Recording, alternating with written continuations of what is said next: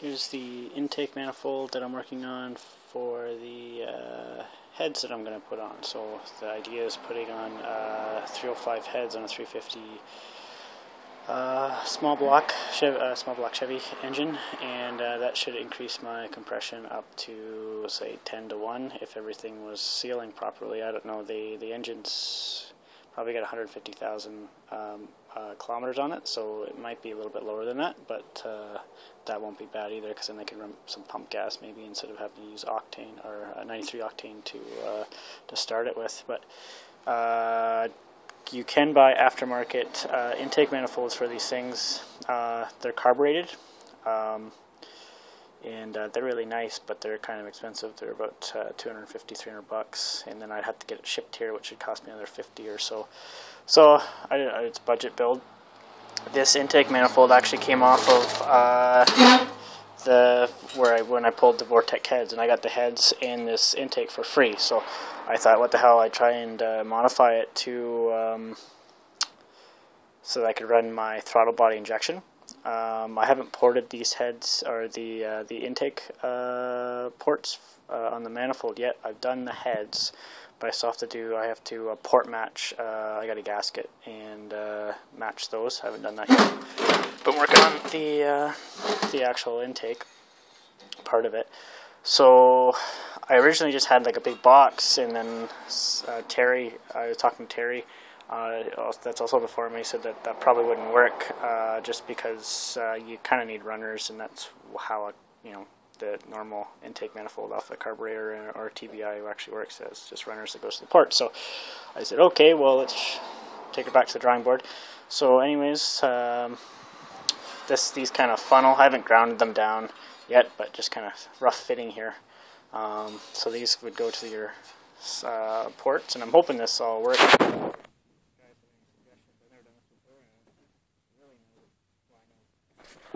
But I mean, if you guys have any ideas, let me know on what I should do.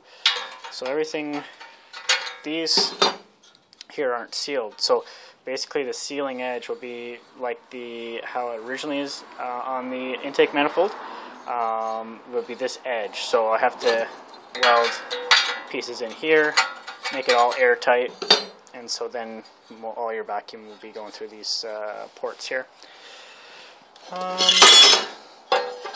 So I got a big piece of heavy 3/16 steel here. This stuff here will just be filled in with sheet metal, because it just needs to be airtight.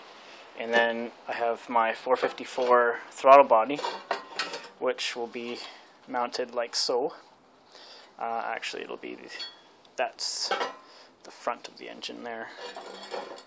I'm going to leave all these sensors and stuff in place, because I think they just are sealing. I don't need them for anything, but the only thing I need is, I think, this line here goes to my power steering. So the power steering goes in through here, and I'll have to just make another little connection into where there's actually vacuum to activate that. And I'm kind of hemming or hawing whether or not I should not make it plumbed into here, because I don't know if it's good to have wood gas going into that, but that's how it works on the engine right now, and it hasn't had any problems, so I think I'll be okay. So I'll just kind of plumb a line from here into the airplane.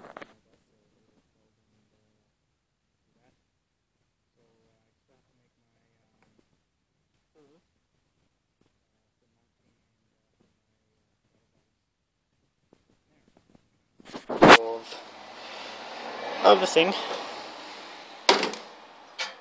So there's 2 injectors on this, 1, 2, and it will sit somewhere in the middle, right over. So each injector will feed each side of the engine, which is how it works in a dual plane, I guess, intake manifold. So I'm hoping it works. If it doesn't work, then I'm not really out anything. I'm just out my time and a little bit of welding material, but this is just scrap I had laying around, and just out of wire and MIG gas, I guess. So And then I'll just buy the aftermarket intake and that should work. Basically, if you buy the aftermarket intake, it's a carbureted, so you just have to buy a plate that adapts the square carbureted intake to a TBI, and you should be able to run that. There's guys that are already running something like that. So I just thought I'd let you see what I'm doing here. Oh, I guess I can show you the heads.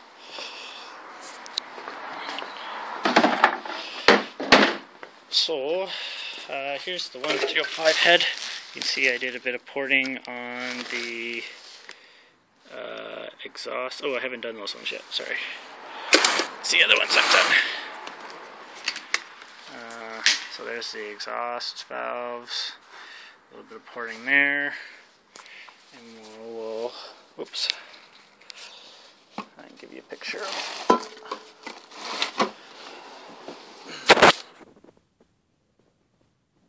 porting on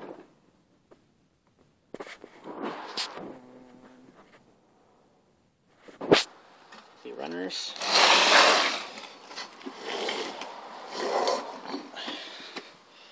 And of the actual ports, I guess, or intake and exhaust valves. I really ground the exhaust valves down nice and flush so that, or not flush, but I mean more rounded. These aren't your typical vortec intake valves, or intake ports, I guess, in that they have swirl ports. Which I don't know, I think it'll actually help with wood gas. Basically they have these here so that it's supposed to mix and atomize the fuel and air better before it goes into the cylinders, which might help with mixing wood gas and air type thing. So I have another set of heads that I was going to use. These are the actual 062 vortec heads, which are off the 350 block, and you can see they don't have the swirl ports. They're a straight runner, and they have a bigger valve too. But I'm thinking I do have the valves from these, and I could get the 305 heads machined to take the bigger valves, but really not. I don't really care that much, to be honest. I think it'll work just as good with the smaller valves. I think they're 1.84 valves, and the vortex are like 1.9 or something. I don't know. Very, very close though. I've put them together, and very, very close. So yeah, it's too bad I couldn't use those because I originally had those, but they had the cracks in them, in the exhaust seats. So it might actually work out better that what if I use the 305 heads, like I say, with the added compression and whatnot. These are 059 castings, and they came off, I don't know what year of, I think it was a 97 1500 GMC Sierra. And like I say, it had the intake, and it was a vortec motor, so anyway, we'll keep plugging away, and I'll let you know when any more progress. And once we get them on, I don't know when exactly I'm going to get them on, but it'll be soon.